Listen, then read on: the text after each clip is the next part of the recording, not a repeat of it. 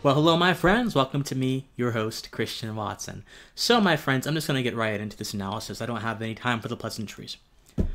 You know, last night in Boulder, Colorado, so last night is in March 22nd, 2021, a depraved, poor soul marched into a supermarket and gunned down 10 people. Now, we understand what is endemic to these type of events in America. After the mourning and the praying, which should happen in almost every case, because guess what? The mourning and praying are spiritual signatures, spiritual signs that we value and we understand those human beings that were killed meant something and they had an impact on the world just by breathing, just by having their own little unique imprint, the little unique DNA present within the diaspora of humanity. They meant something. But shortly after that, you'll have people saying thoughts and prayers are not enough. We need regulation. And of course, this is what former Congresswoman Gabrielle Giffords did. Now, for those of you who do not know, Gabrielle Giffords was shot while she was at a congressional listening meeting. And a few people were killed at that meeting as well. And she struggled with speaking for a very long while. She has finally gotten much better, thank God. You know, discuss if we agree or if we disagree with our political opponents. We don't want them to get hurt. We all exist in a brotherhood, my friends.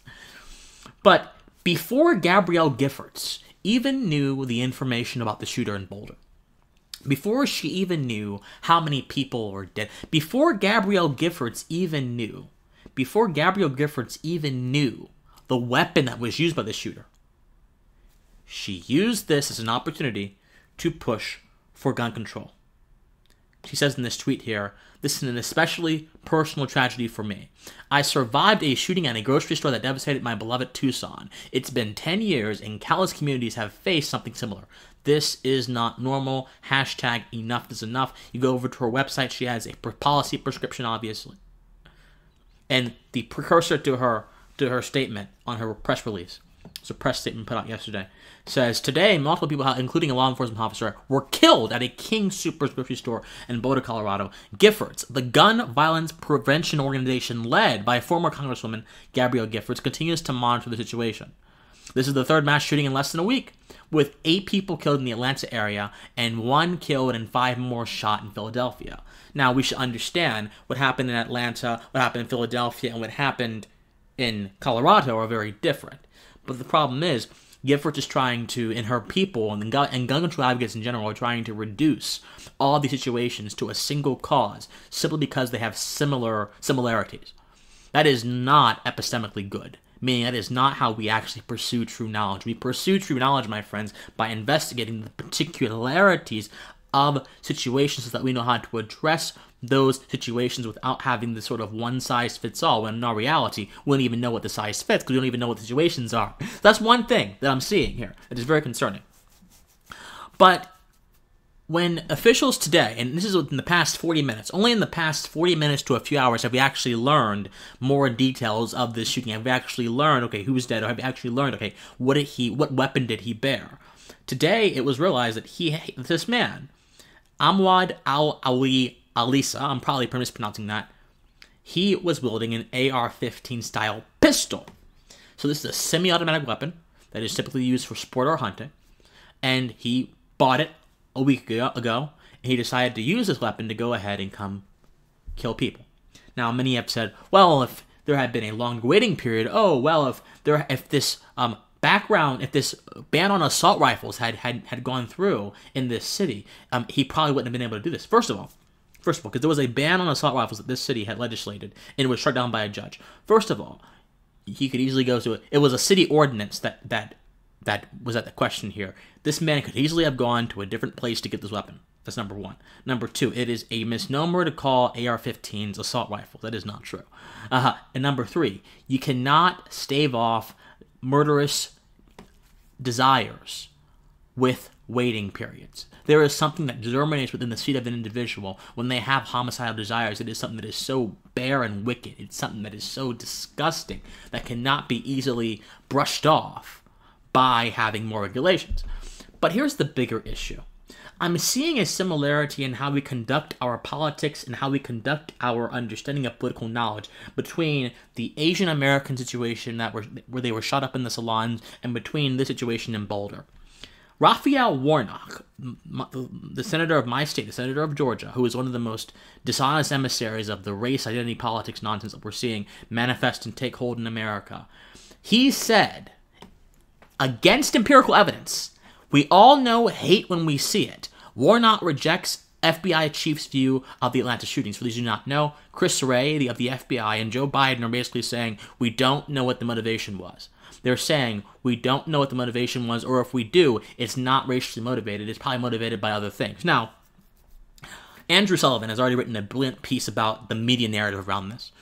David French, who is another brilliant writer I don't agree with all the time, he's written a brilliant piece about the sort of purity culture that a lot of Christians get involved in that has been proposed as a possible cause for the destruction in Atlanta a week ago. Let me say this. I'm not going to relitigate either of those. I'm going to expose how Warnock and Giffords and people who follow under their tutelage are seeing politics by what they want to see and not by what the truth is. So my friends, if I give you a proposition, if I say, okay, my friends, X is Y, and I can demonstrate how X leads to Y, would I not be satisfying basic evidentiary and judiciary responsibility by doing that? Basic logical responsibility. Now, let's take this. If I say, okay, well, it looks like X leads to Y, and I leave my hypothesis there, am I doing my due diligence? Warnock is saying, okay, well, it looks like X leads to Y. It looks like this is an instance of racism. It looks like, why is this so? Because people who killed were Asians? Well, what if the people who were killed were white people? Would it look like racism then? Here's the problem.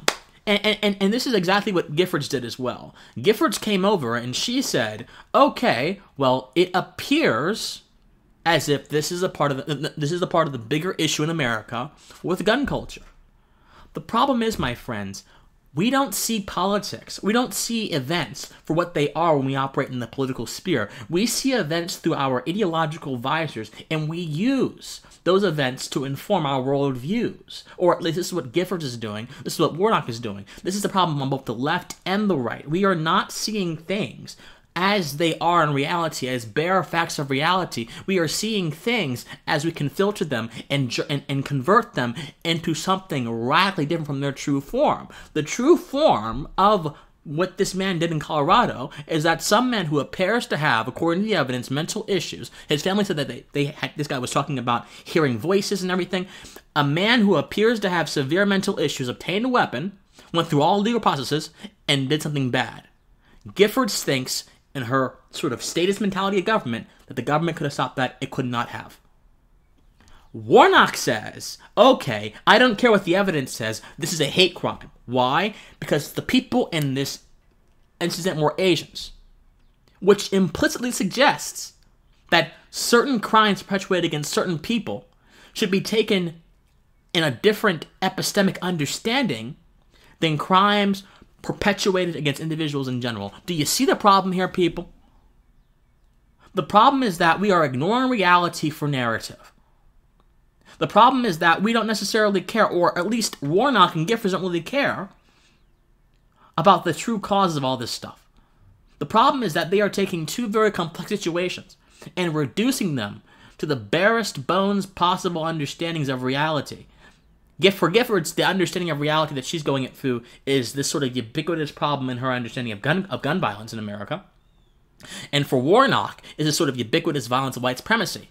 They both have these two narratives going up in space, germinating around their heads, spinning around their heads, creating sentiments for them. We have to be careful, people. Because it seems to me, if we look at the evidence, that it is not what Warnock and it is not what Giffords are suggesting. And oftentimes, this kind of tribalistic thinking will bleed into our estimation of certain figures. You know, as someone who is not necessarily a fan of every Republican politician, but I am working in the conservative media space, I have gotten attacked and assailed several times for saying, yeah, Josh Hawley's not my thing. Yeah, Tom Connor's not my thing. How could you do? But how dare you? Oh, I'm looking at their actions as objects of reality, not their actions as tools for me to use to progress my own agenda. Reason is taking a back seat to sensitivities in this paradigm. Reason is taking a back seat to what we want to believe. We're not willing to swallow the bitter pill of understanding that sometimes our paradigms can't explain everything. Sometimes our paradigms are limited by certain facts. And sometimes we should look at the facts first, then see how the facts line up with our paradigm, not the other way around. It's very concerning, my friends. The blood is still wet. The blood was still wet on the grounds of that supermarket before Gabrielle Giffords began to push her gun narrative, her anti-gun narrative. Emotions are still raw in the minds of so many Asian American human beings, individuals in the Atlanta area and abroad. And Raphael Warnock is trying to stoke that by pretending, against all evidence, against all inference, against all deduction, this was indisputably a hate crime. This is not how you reason your way out of events. This is not how you embrace epistemic humility. This is not how you obtain the truth.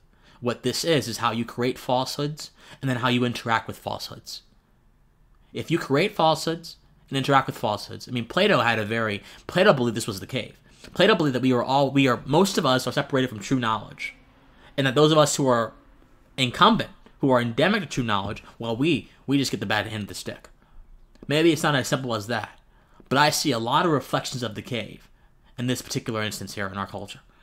So my friends, as these events continue to develop, as we learn more about the Asian shooter, as we learn more about the Boulder shooter, Mr. Awi, whatever the hell his name is, understand one thing: reason reigns supreme.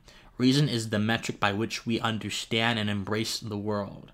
Do not allow your preconceptions to get in the way of reason. Do not allow your political desires to get in the way of reason.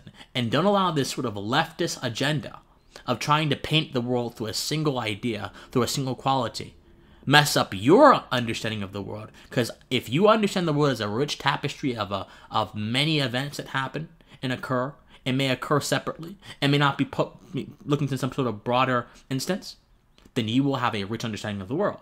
If you, on the other hand, believe the world is this continuous material system of violence, whether that violence emerges from gun sales, whether that violence emerges from hate, then you will always have a very lethargic view of the world, and you will never be able to interact with the truth of reality.